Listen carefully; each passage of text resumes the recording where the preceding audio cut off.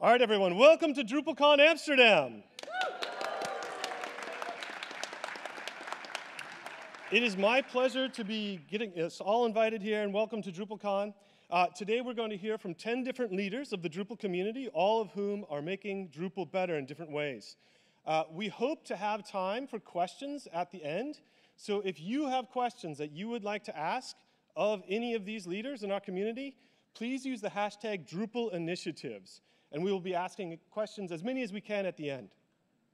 My name is Drew Gordon. I'm the Director of Developer Relations here at Pantheon.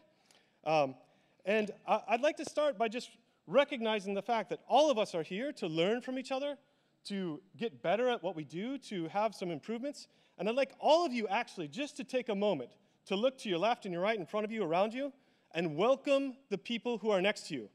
We're all here together, so take a moment, do it. Go ahead, everyone, please welcome everyone.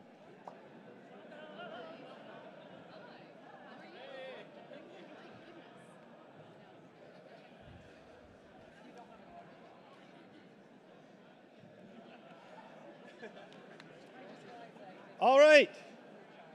Hopefully, all of you have just made some new connections. Remember these people. We're all here. Talk to them. We're all here to learn from each other and help each other. There's a chance that you can help the person next to you or they can help you. So keep these connections alive. Talk to them. Not now, not during the keynote, but please do it sometime this week. In that spirit, I also want to say thank you for making us feel welcome. So I work with Pantheon. This is our first DrupalCon where we have European data residency. We are really excited about that. We started this in the summer, and many of you have already reached out to us, and we've started working together. And we're super, super excited and want to say thank you to all of you who have done that. If you haven't yet started working with us, we would love to talk to you. We have a booth here. We're printing these wonderful shirts. Please come by, have a conversation with us. We would love to talk to you and give you a shirt as well. In Drupal, we have this saying that you come for the code and you stay for the community. And that's certainly been my experience. I'm really excited about the fact that here today we have 10 really awesome people who are all, again, helping Drupal get better in different ways. I hope this is a new tradition to help lead future DrupalCons, where we hear, again, from the community leaders. So please join me in welcoming to the stage our 10 community leaders, starting with Tara King, my friend and colleague.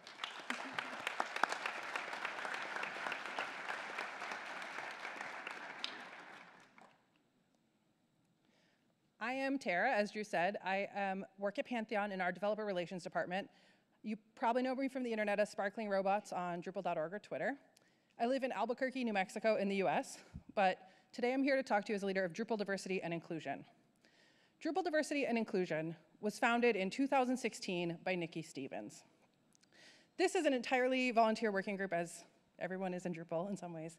And we are here to continue the conversation about diversity, equity, and inclusion in the Drupal community, as well as to provide a safe space to have that conversation, and also to support our underrepresented and marginalized colleagues in Drupal and in tech generally. In 2019, we're working on speaker diversity. We know that having more diverse voices on stage is going to have a ripple effect into the audience. We're going to have more diverse voices there, more diverse talks, and overall a healthier and stronger Drupal community. So to that end, we started wondering, what can we do to help with this problem? We hear a lot from camp organizers. Camp organizers want to help as well, but it's hard to recruit when your network doesn't look diverse. It's hard to recruit when your organizing team isn't diverse. And you know, it's a volunteer organization, there's limited time and resources. So that's one side of the puzzle. On the other side, for the speakers, well, I mean, we all know it can be very intimidating to get up in front of a group and speak. But when you're marginalized in a community, that feeling is really amplified. It increases the self-doubt, it increases the imposter syndrome, and it can be really hard to speak at an event where you're not totally sure that you're welcome. Additionally, for underrepresented speakers, there's often barriers like time, money, family care, all kinds of issues like that. So how can we bring these groups together? Mark Drummond, who's from Drupal Diversity on the far side, and Jill Binder is from the WordPress community. They met in 2018 at DrupalCon Nashville. Jill had been doing speaker workshops in the WordPress community designed to improve speaker diversity and wanted to share her knowledge with the Drupal community. So we talked, and it turns out her workshops really work. In 2018, she gave them in 12 different cities in 6 countries. Those communities went from 10% or fewer underrepresented speakers to 50% or more. It was a huge impact in a very short time, very lightweight. So we knew we wanted to bring this to Drupal, but we needed funding. So we talked to Pantheon, who provided half of the funding as a match, which meant we needed our community to step up and finish the fundraise. We used Open Collective and had over 40 individuals and companies in the Drupal space donate money. It was an astonishing effort. We are super happy. This is only a few people who are involved. But once we finally got the funding, we were able to hire Jill to do the workshops. The workshops covered how to write a pitch, how to pick your topic, your bio, your speaker bio, all of that stuff. So anything you really need to do a Drupal camp or con successfully, as well as a few things that are targeted specifically at underrepresented people, again, going back to that sort of exaggerated imposter syndrome effect that can happen.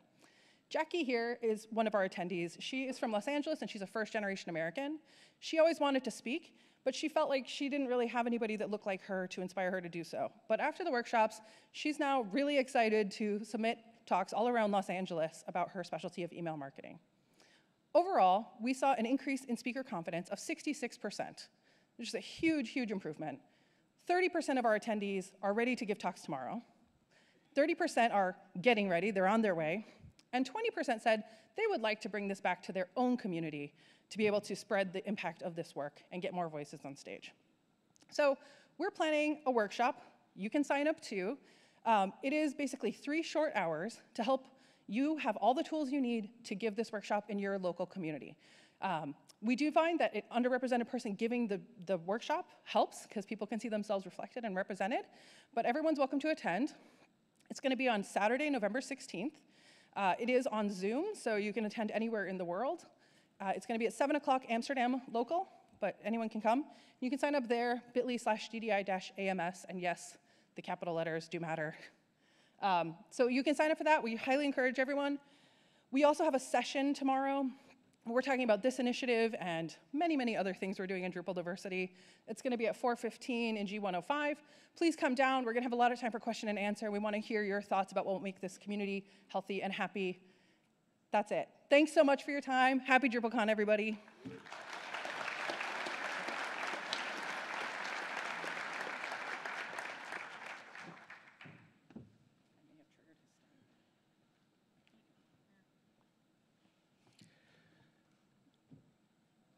Hello, everyone. I'm Sean. I'm Sean B. on Drupal.org, and I'm one of the leads of the Media Initiative, and also one of the maintainers of the Media and Media Library module in Core.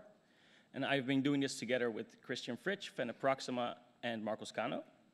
I got inspired to work on the initiative back at DrupalCon Dublin, and I've not been doing a lot of core development before that time, but I did always want to contribute more. So since the lack of support for media in Drupal core was always kind of frustrating to me, I thought it was a good place to start helping out. And I got really overwhelmed at the start. I really feel like I jumped in the deep end. But over the years, I got to work with a lot of smart and inspiring people who really helped me understand Drupal a lot better, but also became a better developer and programmer at the same time. And I think that's also the reason why I love working on core so much. Even though the process can be quite slow and painful at times, I think the people you work with are amazing. It's really some of the best out there. And also the fact that you help shape the future of Drupal is really something I enjoy. For the media initiative in particular, I love the fact that it's very visible work. So we have a lot of user-facing features. And since I studied interaction design, I really love working on things where humans and machines interact. And also the fact that a lot of sites could potentially use the media module is also something I really like to work on. From a technical perspective, I love the complexity of the module. So we have custom entities, custom plugin types, we have widgets, a lot of super advanced AJAX stuff. And there's really a lot to learn and a lot to enjoy at the same time, really. So I keep learning a lot. And since we have a lot of user-facing features, we also work a lot with the UX and accessibility teams. And working with them really helped put more focus on UX and accessibility in general. And that not only benefits the initiative, but also the work I do besides Drupal core. As an initiative, we try to get together a lot. We did some dedicated sprints in Berlin and in Barcelona. And we also try to meet up at things like DrupalCon and Dev Days and stuff like that. And we get to share ideas, we get to collaborate in real life and build consensus at times. And it's not only very important and helpful, but it's also really fun to do.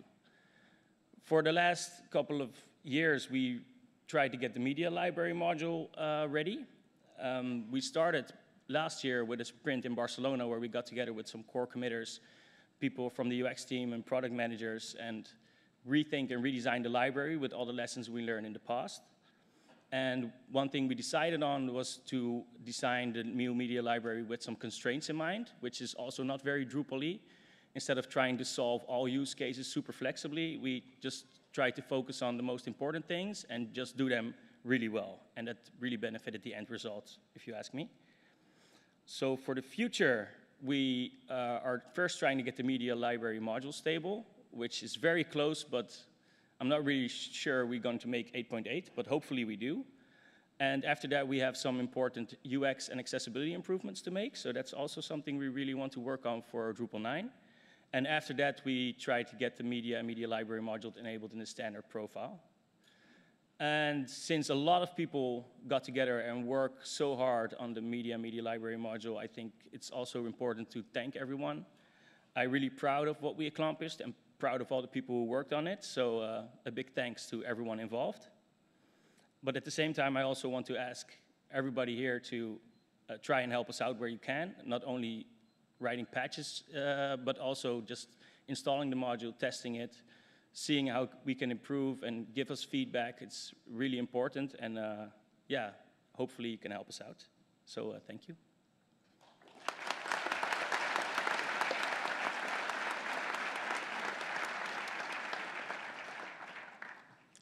All right.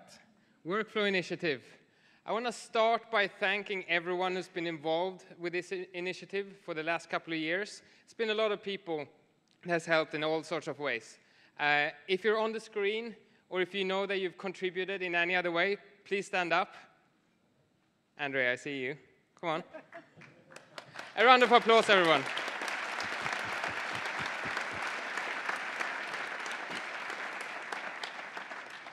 It really has been quite a journey. 5 years, give or take, we've been involved with trying to make this work. If you appreciate all the work that all these contributors have done, do send a tweet with the hashtag Workflow Initiative and celebrate with us on Twitter. We've really come through some quite major achievements during these years. I'm not going to go through this list in great detail because each and every item is almost a major initiative in and of itself. But notably, a long list of entity types have been converted to be revisionable and publishable. We've committed 3 new modules to core that work with draft revisions in different ways. And we've also fixed a long list of bugs. But all good things do unfortunately come to an end as well. Drupal 8.8 will be our final major milestone, for now at least. The initiative will effectively go into maintenance mode, and we're going to keep taking care of the modules that we've contributed and all the functionality. And we're going to look for new ways of kind of sustaining this work into the future. Sustaining open source is really hard. 5 years of development can be as much as multi-million dollars worth of investment for a company or for an organization that wants to do something like this. I keep thinking a lot about this. There's been a lot of discussion in the community as well of how we make this work. And I kind of want to figure out how we can do this more in repeatable patterns and enable more companies and organizations to do the same. In fact, I'm going to talk in much more detail about this on Wednesday at 5:15 in room G107. So do come and join me there. For the Workflow Initiative, it's been more or less a single company that has kind of been driving this, and it's been a fine balance between figuring out what the community wants and what we want to get out of the initiative as well. In this session, I'm going to give some of my own opinions on what we can do better as organizations and also as a community. I'm going to wrap this up by talking about a new exciting feature that we're looking to get into 8.8, something we call hierarchical workspaces. But I'll start by explaining first of all what a workspace is. So a workspace is this isolated place on your site where you can work on multiple changes at one time and publish them at the same time. Hierarchical workspaces then enables multiple workspaces to play together. Imagine you run a magazine and you want to start preparing your winter issue with lots of draft content. But at the same time, you want to start preparing your New Year issue. New Year happens during winter, at least in the Northern Hemisphere. So you want to work on these things at the same time. So the way it works is that published content is automatically inherited downwards, so that Grace and Margaret here in this case can kind of work on these changes together, where Margaret inherits all the changes that Grace is working on in the winter issue. And then they can merge and publish changes upstream. And I'm going to show a demo here in just a moment. So on the left, we have the live workspace. We'll switch over to the winter issue workspace in just a moment. And on the left, we have Margaret. She's working on the New Year issue workspace. So we're going to start by making some changes in the winter issue workspace. The changes that Grace is doing here will be automatically inherited down to the New Year issue, so that Margaret on the right-hand side can work on her New Year things at the same time. So we're saving these changes, uploading a new image, and we can preview this one change or multiple other changes at one time. And if we reload this child workspace effectively, we can see that the changes have been inherited downstream. So now Margaret, in this New Year issue workspace, she's going to do some additional changes. She wants to start preparing for New Year's. So she's going to remove a redundant article from the front page and do some changes to this lovely milk chocolate recipe here. So we're changing the title and doing another few bits and pieces. And what's important to understand here is that the changes done downstream here will not leak upwards, so to speak, to the parent workspace. So we can review all of these multiple changes together. So we can see the changes here. And if we reload the winter issue workspace on the left-hand side, we won't see those changes there yet because the workspaces aren't merged yet. So you can see how they differ at this time. If we're happy, we maybe want to then bring together these changes and start publishing them. So what we can do here is that we merge this content upstream. We see that there's two changes. We removed an article from the front page, and we updated an image. And we can now see that these downstream changes are now reflected upstream after that merge. And now if we want to go ahead and publish this, 3 changes will be published. The one workspace, the one change that Grace already did, along with the 2 other that Margaret worked on. We can go, and these changes that we've been talking about should then be if we switch to the live workspace here. And that's it.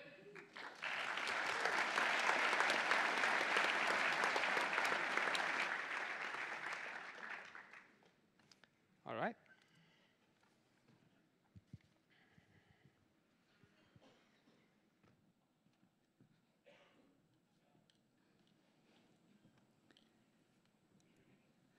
Okay, hi everybody. I'm Cristina Chumillas, secretary on Drupal.org. I'm a front-end developer at Drupal, and I'm UX core maintainer, and also I'm one of the leads of the Admin UI and JavaScript modernization initiative. But I'm just one of the persons helping on the initiative, so there are several names there that are helping. So everything started a few years ago. 2 initiatives started at Vienna, and we came together and joined the work at Frontend United last year. And recently we reached our first milestone, having Claro as an experimental theme into Drupal core. So the initiative has several parts. One of them is the JavaScript app. Another one is the user research that was done a while ago, and also the Drupal design system. And all of them are trying to implement changes into Drupal core. Several of them are already there. One of the main challenges that we've had so far is that we didn't have enough designers to get and work on the new design system. So it was blocking a lot the initiative. So if you know designers that know Drupal, please explain them that there's an initiative for this. One of the tools that we've been using is Figma. That was at the beginning one of the great resources because it was several designers working at the same time in the same document from several places in the world. So it was really, really helpful to have this sense of a team. Another thing that really worked well was the collaboration between designers and developers, because we've listened a lot when things couldn't actually be implemented or where some things like weren't good enough on an accessibility perspective. So it's been a really good thing. Another thing that has been a challenge is that every design needed to be super flexible, because you know Drupal, you can just enable some more modules and everything changes. So the UI that we were presenting had to be super flexible and give solutions for anything that Drupal can show. Another thing that really worked well was the iteration over the feedback that we were getting from people. One of the examples was, for example, this on the left. You can see the first designs that we had for fields, and then we jumped over for the focus into something that was more general. And also something that we need to take care is that we can't actually break people's Drupal, because we are working on an administration theme. And we need to be sure that everybody just keeps the same interface when they update their Drupal site. And something that we also needed to take into account is the backwards compatibility, because as I was saying, we can't change people's interfaces. And if they are used to have things on one place, they will need to have it everywhere after updating. And changing the layout, for example, something that we want to do, wasn't possible to do that just on a small release. So something that it will be important you to remember is that now is beta, now is an experimental core, Claro is in there, so please test it, because we need to find all the bugs as soon as we can, so we can have a stable release, ideally, and hopefully for the next Drupal release. Something that we struggled a bit was the communication. It's been a little bit hard, as you've seen. There are several parts of the initiative. So it's been really hard to communicate what was the state of the initiative, each part to find the same goals and work together on things. So an opportunity that we have right now being into Drupal core is that we will be able to have the new documentation. So we will need a lot of people actually updating this documentation. There's the link where you can actually go and help, test Claro and help creating this documentation, so we can get more people helping there. We'll have, if you want to see the new design, we'll have a session on Wednesday morning, and please come on Thursday to the sprints. We'll be there. Thank you.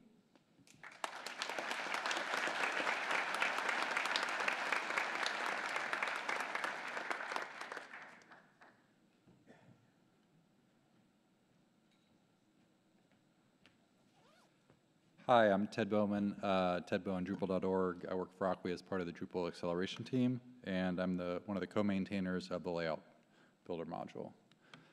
So the beginnings of the Layout initiative for Drupal 8, so it started with the seed started back in 2006 with the first release of the Panels module, and continued with modules such as Display Suite and Context.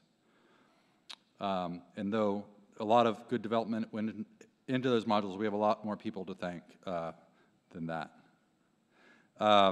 Throughout the next decade, a lot of users pushed these modules in new ways that the developers hadn't imagined, and they provided valuable feedback from real-world use cases, improving the developer, site builder, and end-user experiences of these modules. They filed bug reports and provided patches that improved all these modules. At the height of Drupal 7, half of all Drupal sites either had panels, context, or display suite installed. Obviously, this was something that Drupal sites needed. Deciding which solutions to use, though, was often daunting for new and even experienced Drupal users. So the layout initiative in Drupal 8 was an attempt to learn from all these solutions in this space. It strived to make the system that could be used out of the box by site builders and content authors, but also could be extended in new ways by developers. Additionally, it was formed by regular meetings with the Drupal UX team and input from Drupal's accessibility maintainers. Layout Builder was marked stable in Drupal 8.7, and now the contributed module space is exploding with useful modules that extend Layout Builder.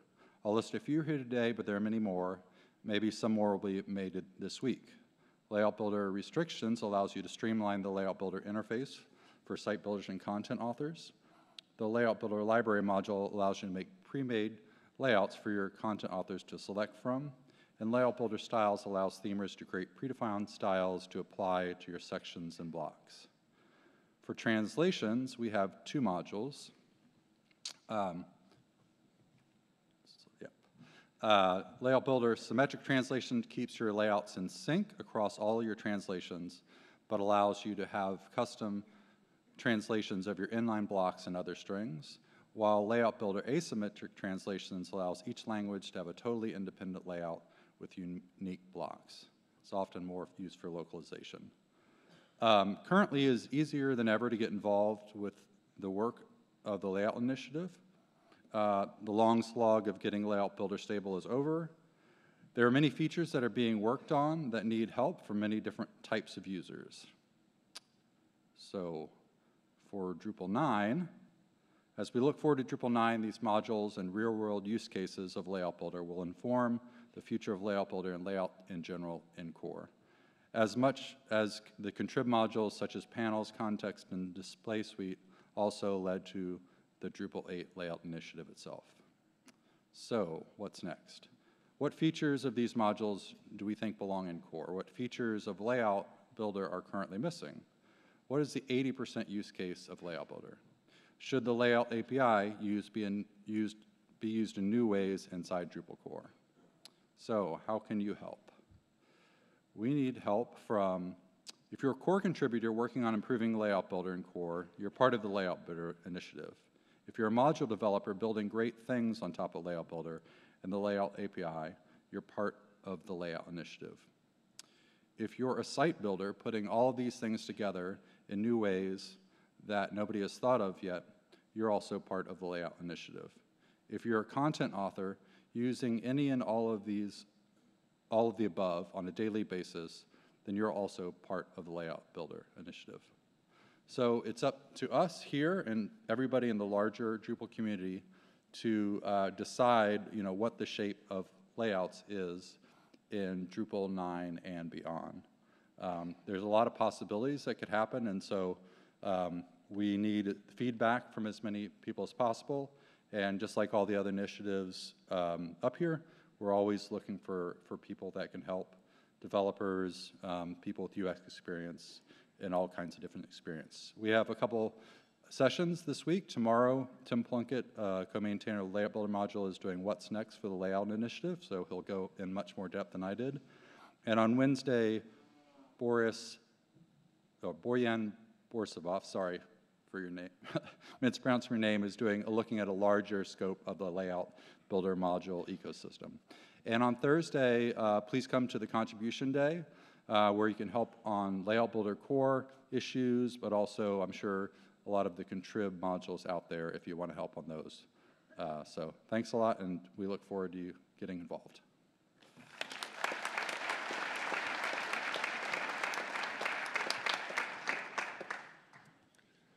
Hello, and welcome to some story time about configuration management from Drupal 8.0 to 8.8. Configuration management has been a new feature to Drupal 8, and there was a CMI that was successfully completed for the first release of Drupal 8. I'm Fabian Bircher. I work for Nuvole, and I'm a co-initiative lead for CMI 2, and I maintain a couple of fairly popular contrib modules that deal with configuration. For example, config split has recently reached 1 million downloads on Drupal.org. So Drupal 8.00 came with this amazing new feature. It allowed you to export all your configuration and then import all your configuration again.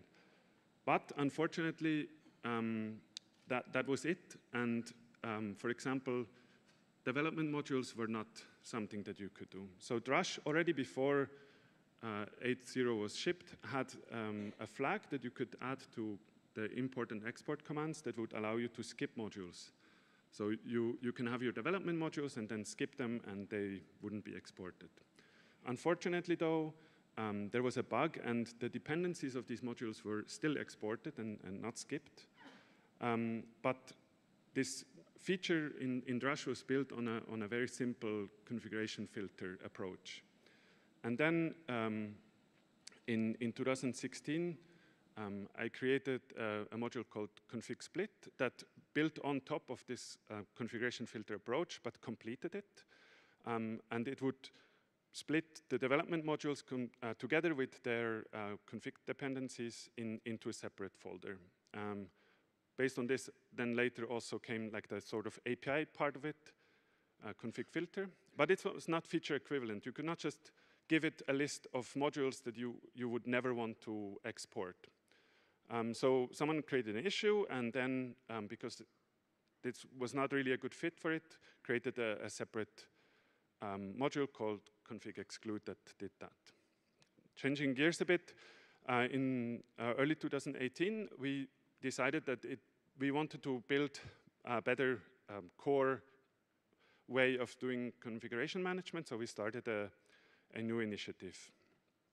And we met at the developer days, but then around Drupal Europe 1 year ago, we kind of agreed that we wanted to have an event-based API, but rather than just putting config filter into core. But we didn't really know how to put just the API into core, because we need to also use the API. So at DrupalCon Seattle, we created a plan. We created a lot of issues of how, like, each step in broken down little pieces on how we're going to get this done. But then, as the summer progressed and life happens, and not a lot of people have worked on this, it was getting clear that we were not going to make it, and it was going to be very sad. So we had to think, like, okay, how can we still do something? And we went back to the drawing board and kind of thought, what are the expectations? What do we need to realign to still make this happen? And talking with a couple of people in the Drupal community, we came to the conclusion that actually this original feature that Drush had, that you could just skip the modules, was actually a very good use case that core could have. And so with the help of the maintainer of config exclude, we ported it to the new API and added it to core. And because it has no UI and really very, very limited configuration options, it could be done relatively quickly. And so just a few weeks before the deadline, or a few days actually, we managed to get everything stable and committed to the place it needs to be in core. So I think that's quite a success and something to celebrate, really. For those of you who are more interested, there will be a session later today from 5 to 6 in G110, where I will go much more into detail of all the other things in configuration management initiative, and also where there is still a lot of help needed from all of you. Thank you very much.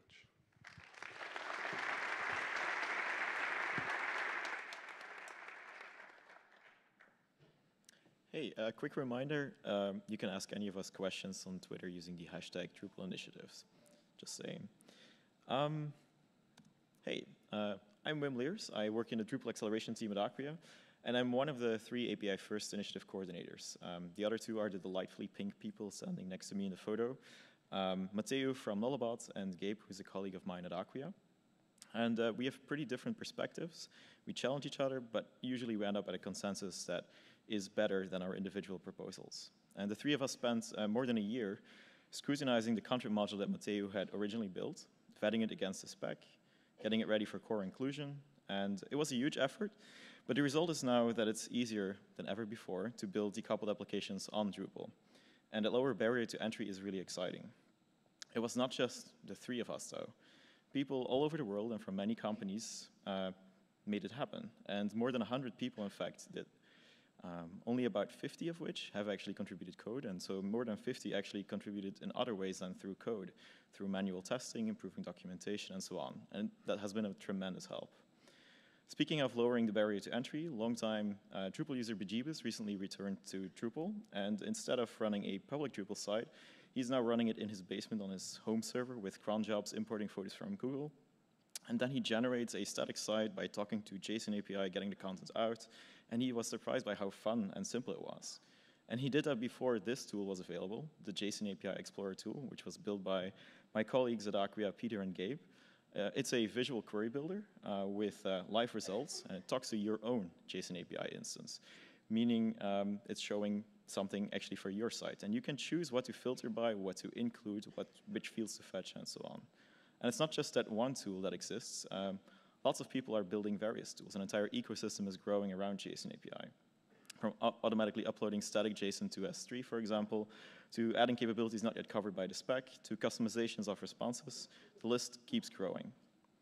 And one example that was just recently released by Elliot Ward from Interactive Investor was the JSON API reference module. I'm sure that pretty much everyone in the room here today knows what an entity reference field is. It's just like that, but instead of referencing an entity in Drupal, you're referencing data in a JSON API instance. And that opens a lot of interesting new possibilities.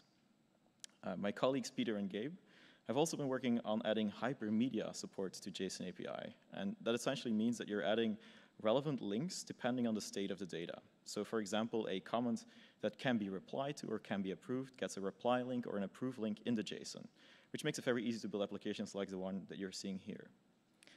There are Drupal community members out there operating JSON API instances today, serving millions of requests per day. They helped identify bottlenecks and helped us discover problems that we cannot discover without such big workloads. And that's also an example of non-code contributions. For example, Nikolai Dobromira from FFW played an important role in that. Our JSON API implementation can also easily be scaled to numbers even bigger than millions per day because it uses Drupal's unique caching capabilities. And this chart here is of a JSON API instance powering a product launch site, and at peak it was serving more than 300,000 requests a second, per 30 minutes, sorry. Thanks to big workloads like that, we were able to make JSON API a lot faster in the upcoming Drupal 8 release. And special thanks to Nikolai again, but also Gibran Ijaz from previous Next. JSON API will be at least twice as fast for everyone and 3 times or more faster for most of us. And no, that's not just thanks to caching, but also thanks to algorithmical improvements.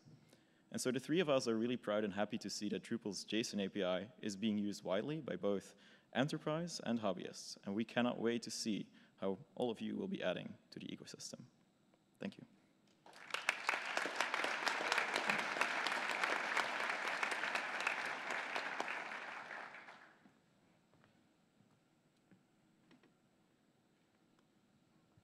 Hi, I'm Greg Anderson.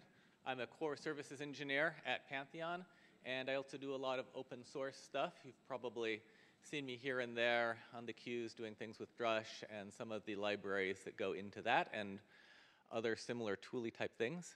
And today I'm going to talk to you about another tooly type thing, which is called Composer. We've done a neat thing for Drupal 8.8.0. It's called the Composer Initiative. Of course, Drupal has been using Composer since 8.0.0. But now we're moving it into core with the goal of making tarballs Composer ready from the get-go. And it took a lot of work to do that, and we had to be really focused. And so today I wanted to talk a little bit about the things that we had to do in order to make as much progress as we did since DrupalCon Seattle. Sometimes during core development, it can be kind of slow, where issues have to just sort of sit there and wait. So one of the reasons that we were able to make a lot of progress is we built on existing tools.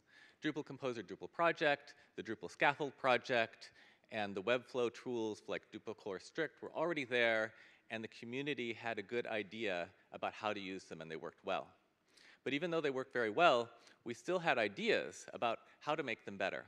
So we came together at DrupalCon Seattle, and we talked specifically about how to focus on the scaffold tool and make the configuration for that a lot better and more focused. And we had this great plan that we were going to get it all committed there at Seattle.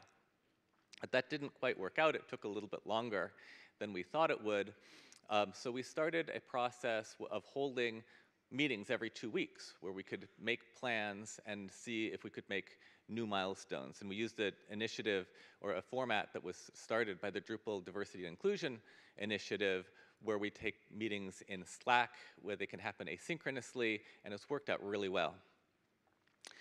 Collaboration is also really important. To get your issues committed, you have to get them from needs work to RTBC, but sometimes they'll move back to needs work, and we need to get them back into needs review as quickly as possible. So it helps to have 2 people working on the getting it to needs review step. And it's also good to have someone who's just working on the RTBC steps, because you can't RTBC your own issue. So we communicated a lot in Slack, so we could keep notes with each other and say, hey, could you help me get this back to needs review? Or I need a review to get this to RTBC. And when it was ready, we'd also ping the core committers directly. And I really want to thank the core committers who really focused on an issue. We had a bunch of things that were happening simultaneously, and every now and then we'd have an issue that was blocked. And if we told the core committer that we were blocked on something, they would give us priority, and we probably couldn't have finished if they hadn't been so attentive to our needs. So if you want to get involved with initiatives and replicate some of the success, my first bit of advice is to keep recruiting. People are going to get busy and fall away, so you have to keep evangelizing. Making people feel guilty doesn't work really well, but if you just show a lot of passion, if you're working on something, that gets people interested, and that'll drive them to join. Give good feedback. During the process, we had an issue that went to RTBC, and we're all hoping to get it committed. Someone moved it back to needs work and said, oh, I'm so sorry, but that's really important because there's a cost to waiting for that core committer. If we can find out that it needs to go back to needs work sooner, that's really good to know. And it's also important to be persistent. If you're learning how to be better at sports ball or trying to get an issue committed to Drupal, you're better off being really consistent and spending small amounts of time over and over again rather than having occasional spurts of really hard efforts. So remember, we're all in this together. We're going down the same road. Please focus on your relationships, get those mentorship programs going, and community is really the key to keep that persistence and continuity. And if you go to g1a.io composer, that'll pop you over to your project page. Remember, you can ask questions of any of these other maintainers by using Twitter, #Drupal initiatives. But if you want to know more about the Composer initiative, you should probably come to the Dries Note here tomorrow or our session in room G106, Wednesday at 10:15. Thanks. I hope I see a lot of you there.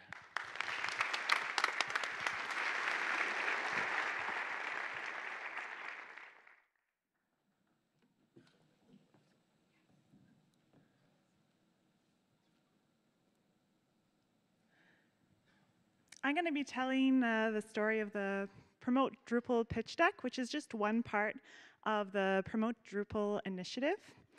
And this is really the story about how this project came to be. My name is Suzanne Dergacheva, and I do a lot of marketing-related activities these days, but my background's actually not in marketing. Over the 12 years I've spent running a Drupal agency, I've developed a passion for content and good communication and design. And so when I saw the Promote Drupal initiative take off at DrupalCon Nashville a few years ago, I got really inspired. It was launched to coordinate community efforts to promote Drupal and really get people working together to expand the market for Drupal. last year, just 1 year ago at Drupal Europe, I had my first chance to get involved in the effort. I actually went to an agency leaders roundtable that Rachel from the Drupal Association organized, and we had lots of really great conversations there about how to help agencies, like what agencies actually need. And it turns out that small and medium agencies in the Drupal space really need help selling Drupal to new markets and help figuring out what messages, what content people want to hear when they're considering a content management system. A lot of the times we're kind of in the Drupal space and we don't think about this bigger picture. So a small group of us there at that round table, Paul Johnson, Ricardo Amaro, and I came up with this notion of a pitch deck. We thought this would be a really easy kind of first step, something really actionable we could do to give agencies a common set of talking points when talking about Drupal. So we set up a Trello board to kind of get ourselves organized, and we decided to take a really small first step, which was to get input from all those other agency leaders out there. So we put together a survey and just asked the community what they needed. And it turned out this was a great first step because we got a lot of good feedback.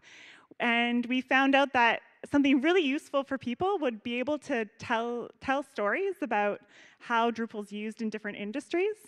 So we wanted to get a whole bunch of case studies and testimonials from around the world of how people are using Drupal, just like really good success stories that we could all draw from.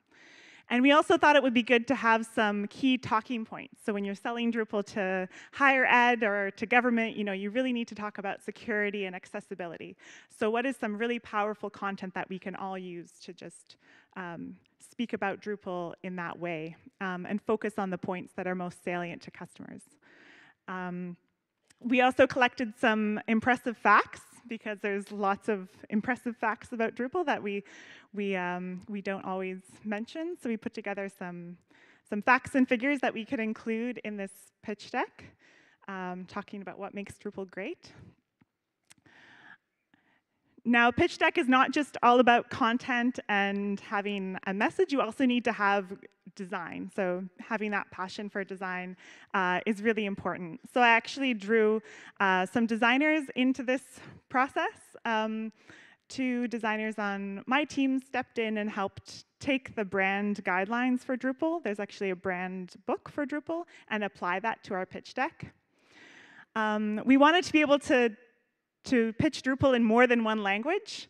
So Paul Johnson actually came up with this great idea to manage all the pitch deck content in Drupal so we could get it localized. And that means that we can actually talk about Drupal in many different languages. So it's in the process of being translated now into many, many languages, which is very exciting. I think this is one of the most powerful parts of the project and gives it a lot of flexibility. Another aspect that's now underway is that by having all of the content for the pitch deck in Drupal, we can also customize the pitch decks themselves. So people will be able to export the slides in the deck that they want to use to pitch Drupal to their audience, whatever that is. So you can find out more about Promote Drupal in general if you have other ideas for projects that you want to launch. This started last year at Drupal Europe, so there's room for more projects like this. Come to our BOF tomorrow afternoon, or you can reach out to me or any of the other initiative folks directly. Thanks.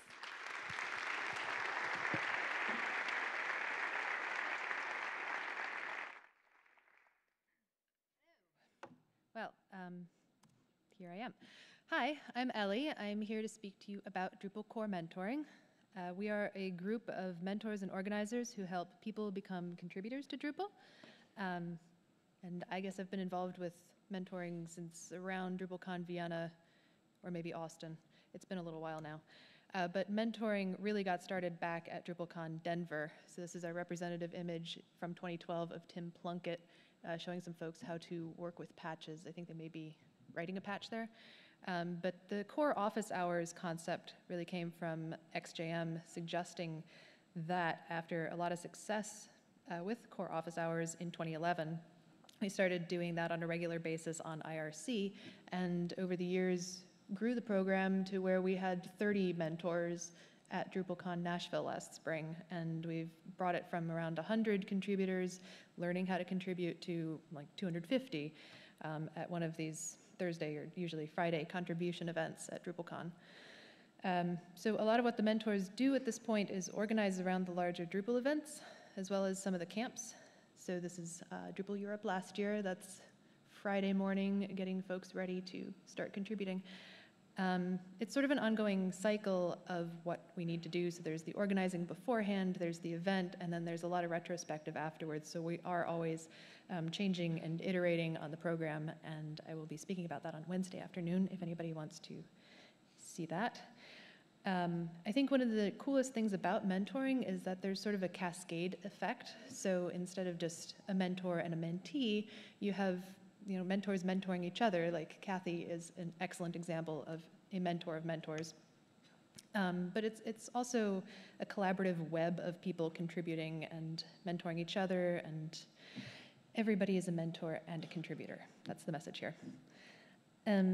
Oh, I should also mention adding your mentors to your Drupal.org profile is a really nice way to say thank you. But mentoring should also happen places that are not these in-person events. Not everybody can make it to these. So I highly recommend, if you're not already on Drupal Slack, joining. There are a lot of great channels available, like Drupal Diversity and Inclusion, pictured there in Nashville, has a contrib space where you can find some projects to start working on. A lot of what we hear from mentors at these events is that there are sort of 3 different paths a new contributor takes. You might mentor someone and they are just really excited to get started at all, really excited to work with the tools, to learn how to use the issue queue, some of the basics, and that's enough. Like, they understand the community. It's pretty exciting. Or you might mentor somebody and they have a patch committed that very day. We can't always make a live commit happen, but when it does, it's amazing validation. Or you might just keep contributing on your own. And the third path is mentoring someone and then they become a mentor, which is what happened to me. This is DrupalCon Austin. I'm in the back, and those are some of the mentors who held my hand very patiently through a lot of rough times learning Drupal. Probably shouldn't say rough times. It's been fun. It's awesome.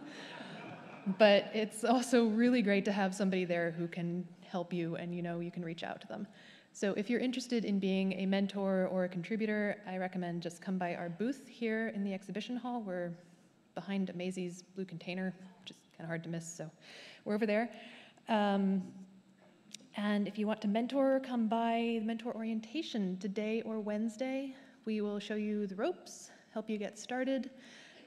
And the other thing I hope you all noticed in all of the presentations today is that folks need help with their initiatives.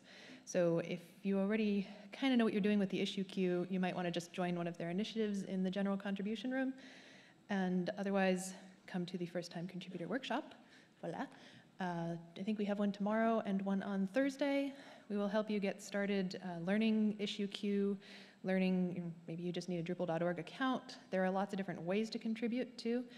So you might need a local development environment, or you might not. This is a handy flowchart that Gabor put together. You can see that you just follow the flowchart. It's there. Great chart. Love charts. That's pretty much all I have to say. I probably missed some of my speaker notes, but that's cool. Finally, I hope all of you speakers kept this in your decks. Thank you very much.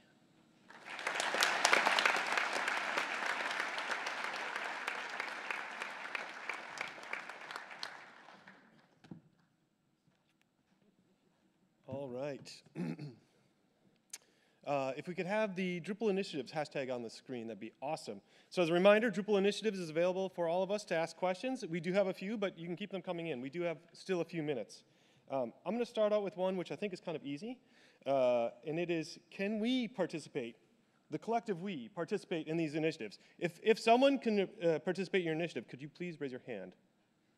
Yay, that's every, for those who can't see live stream, that was all of them. I'm asking for a volunteer to answer this one. How can I get in contact with the initiatives? Is there a centralized location? Can someone give some advice for somebody out there who's interested and maybe inspired by a couple of these. Anybody want to volunteer for? Oh, ha, okay. Please hand those up. I know for Drupal diversity and inclusion, come to Drupal Slack. We have a channel, #diversity-inclusion. If you don't know which channel, there's #contribute. Usually someone will tell you how to get in through that, or #composer if you want to get into the Composer initiative. What Greg said, but for the API First initiative, it's the Contenta channel that you want to join. Basically, most of the initiatives have a page on Drupal.org that you can go in, and you will see the content, the way to contact each initiative, and all the channels, both on Drupal Slack and maybe Drupal chat or whatever in there. Awesome. All right. There's a question, if we could have maybe two people answer this one. How do you organize or prioritize the tasks of your initiative? We can have just two people self-elect to talk about that? Two different initiatives?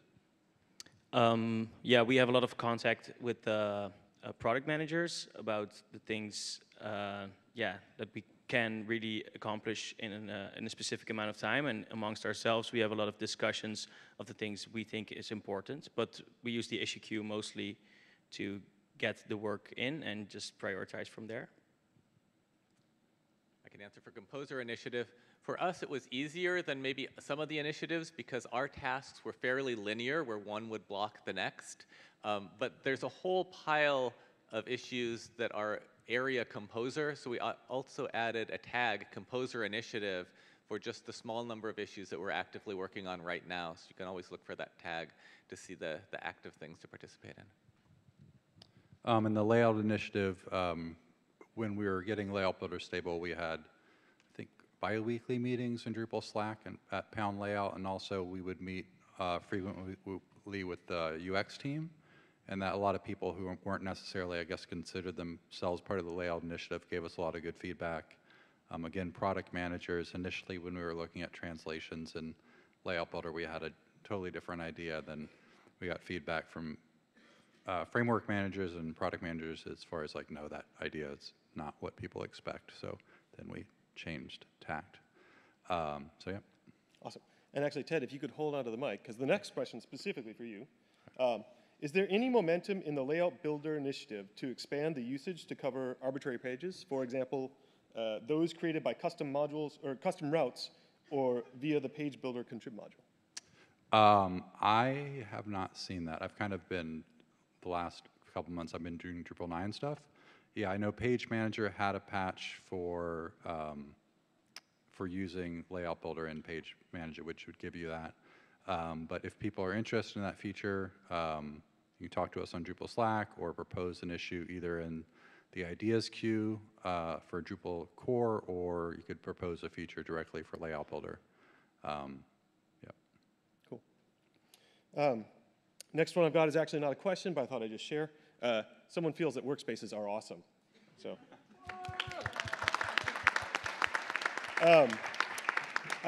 Greg, if you would tell us, do you think the Composer will also bring more consistency to how different Drupal distributions are installed and updated? I think that will probably be answered at a later time, but yes. Teasing tomorrow's keynote, perhaps. Nudge, nudge, wink, wink, yes. Actually, this is for anybody, if we maybe have one or two different people answer this one. It was mentioned several times that working on core could be a challenge. Is there an initiative to change this? Elli? I think there's definitely things that we can improve with how we govern core and how we work on core, but I do want to highlight the fact that how we work with core and how we contribute to core has already changed a lot in the past couple of years. Bringing scheduled releases to Drupal 8, semantic versioning has really made a huge difference and make it a lot easier to plan and kind of argue for getting changes into core. So I think we've already done a ton of good changes. Surely we can continue improving, but I just want to bring that out, really. Yeah, I would say there's been a lot of, I feel like it's an ongoing initiative, maybe not named, but it's been a lot of changes. I mean, compared to Drupal 7, right? It's when we had like multi-year release schedules. No one had the incentives to contribute to core really. So. And I don't know if people know about the Drupal core ideas queue, where you can, if you don't feel like you want to jump in and make patches, that you can propose changes to Drupal core, or you can look through that queue to see what ideas are already out there and give feedback on them. I just wanted to highlight that sometimes it needs to be hard, because we need to think about all the things, not just it works, it also needs to be usable, it needs to be performant, it needs to work for very big sites, for small sites, and it needs to be accessible. And that takes a lot of work and documentation. Awesome. So there are a couple questions about starting a new initiative, or is there, like, I would like an initiative for something, ... Can anyone give advice for someone who would be interested in starting a new initiative? How to propose that, how to gather support, how to make that actually so that they could be up here. Next. So I would say one of the first things is get together several people, because for sure not everybody is going to stay after some months. The next step probably is going to be filling an issue into the ideas from Drupal core, Drupal.org. That's probably one of the best ways to start checking if people is interested in that. Promoting this issue and getting people to know about the issue, to propose more things, and after that, getting support to the initiative. Yep. So the issue queue to look at is drupal.org/project/ideas. And so that's where new ideas for Drupal core initiatives are being created. And the intent is to create a plan where you outline where you want to get and how you want to get there. But you should be doing it with multiple other people, because doing it by yourself is kind of impossible. Yeah, usually getting someone that actually has some experience already on Drupal core or something similar will help you reach product managers and all the things that at the end are going to give you feedback on something. So it's like the following step after that. And also, I'd like to say, if possible, get it working really, really well outside of core, and then make a pitch for why it's much better to have it as part of core. Awesome. Suzanne, we've got one for you, so if we can get a mic to Suzanne. How will the pitch deck be kept up to date as clients evolve platforms? So when we first made the pitch deck, like kind of the MVP version was just in Google Slides. So it's kind of hard in there to do things like versioning, especially once you start adding translations. You can imagine then you have 100 versions of a pitch deck. It's impossible. But now that all the content will be managed in Drupal, with Drupal we can have versions of content, and we can have a workflow for managing that, getting things approved or translated. So there's endless possibilities there.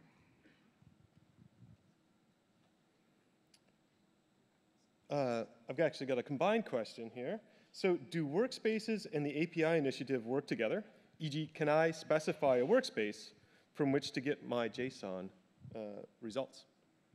I don't think it works right out of the box, but there's at least 2 companies out there that I know of that are doing some really, really exciting things with workspaces and JSON API. So one of the examples, I think we need to do a few tweaks in core to make this work. You can certainly get it working in contrib, but imagine you have a JSON API per workspace. Then all of a sudden you have a very capable content hub, for example, where you can have, decoupled sites kind of inherit content automatically between each other, regions, countries, whatever it might be. So there's definitely at least 2 companies out there that I know is using it together. Yeah. But it's totally true that today it doesn't yet work in Drupal core. But the good thing is that Workspaces has just become stable, or is about to be marked. It's about to. Yeah, exactly. And JSON API does have the underlying infrastructure to make it possible to negotiate which kind of thing you want, so either revision or by workspace. And so all of the foundations are there. It's now, Workspace is becoming stable. JSON API is already stable. So this is like one of the next things to do immediately after workspaces become stable. So it will be added, but today it's not yet possible, but I'm glad to hear that some companies are already experimenting. If you want to know more, grab me if you see me around, or Wim will be able to answer more questions. Or point you to the issue to do the work. Yeah. Right. So what I heard was this week. That's what I... Bob? Yeah. All right. Does anyone know if there's an initiative to... for a module that makes use of Eloquent? Does anyone know if there is such a thing? Seems like a lazy web thing, but I thought I'd ask, okay? Nobody? Okay. Moving on. Question about configuration management. So configuration management doesn't export files that are linked to configuration fields, for example, default images. Will there be a fix in the future? Possibly. Create an issue, tag it with CMI2 candidate, and then help work on it. Like it's with all these issues.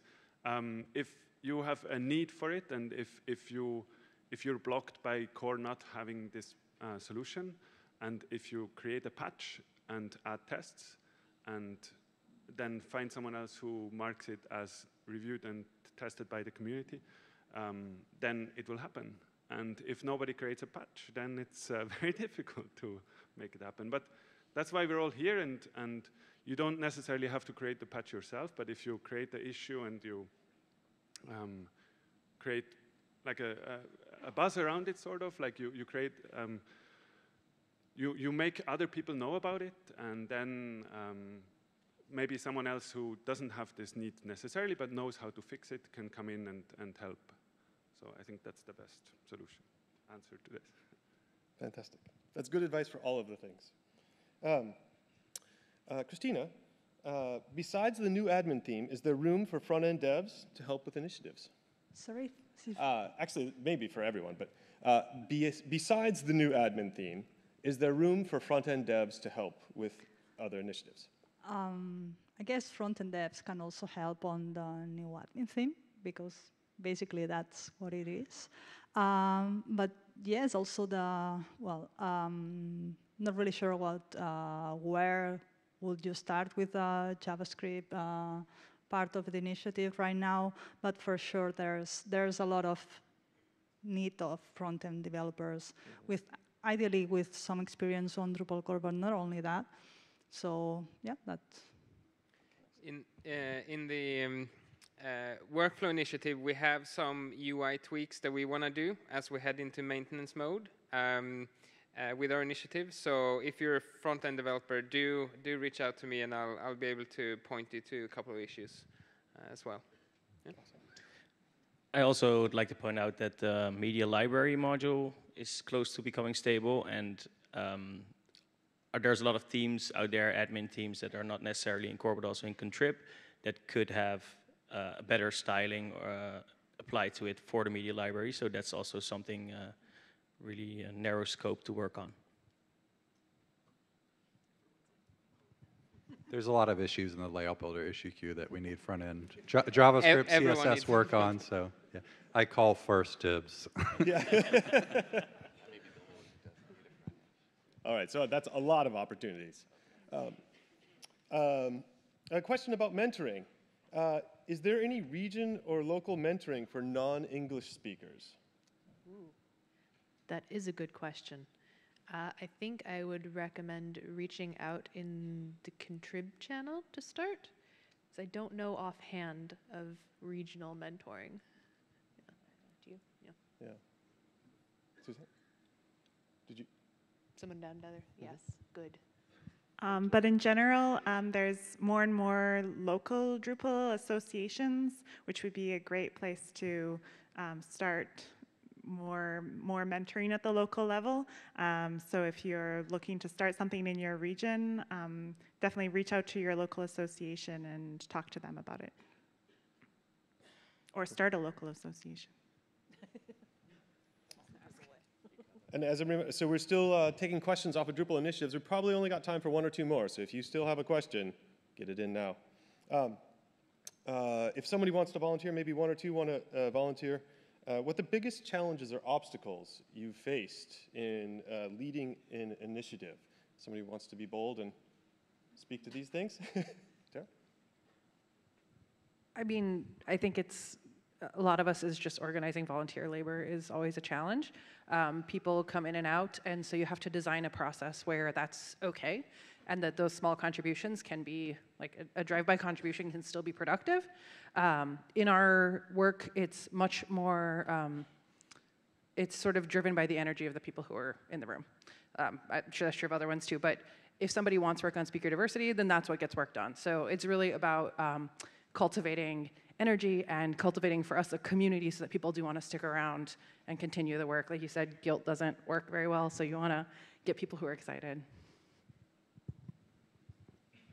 I would say that the biggest challenge we had is just coordinating the times. You know, you can't do all of the processes of an issue all by yourself. You need multiple people, and if someone goes away, then that can block an issue, and that's why it's good to have a plurality of people working on things. So if someone has to go on vacation or have a life or something, then you don't have an issue that just drags to a halt for a week. One thing I want to add, and I spoke about it during my slot, sustaining an initiative financially over a number of years is also really hard. Not everyone is in a position where they have time or kind of the ability to contribute. So, you know, paying contributors and sustaining people to kind of year after year really bring all these issues to completion, that's hard. You know, apart from writing the very, very complicated code, of course, you know, sustaining that has been quite a challenge. Now, my session on Wednesday, you will learn more about that. Excellent. Tara, are there any plans for Drupal's diversity speaker training to be brought to a wider audience, like DrupalCon? Yeah, so if you take the workshop, obviously you can take that. We're going to be doing it at DrupalCon Minneapolis. And I personally am going to try to do it as many times over the next year in as many cities as I can. So we are definitely still working on that. And if you're interested, we would obviously love help getting fundraising and that kind of thing going, because this is her full-time business is running these, so we need to be able to compensate her for that. Cool. All right, with that, we're going to conclude the questions part of the day. Everyone, let's please join me in giving a round of applause one more time.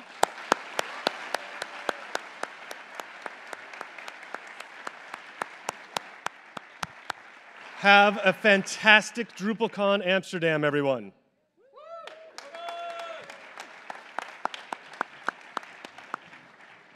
Good job. Thank you. We lived. We all lived. Yes. Yay, team! We did it!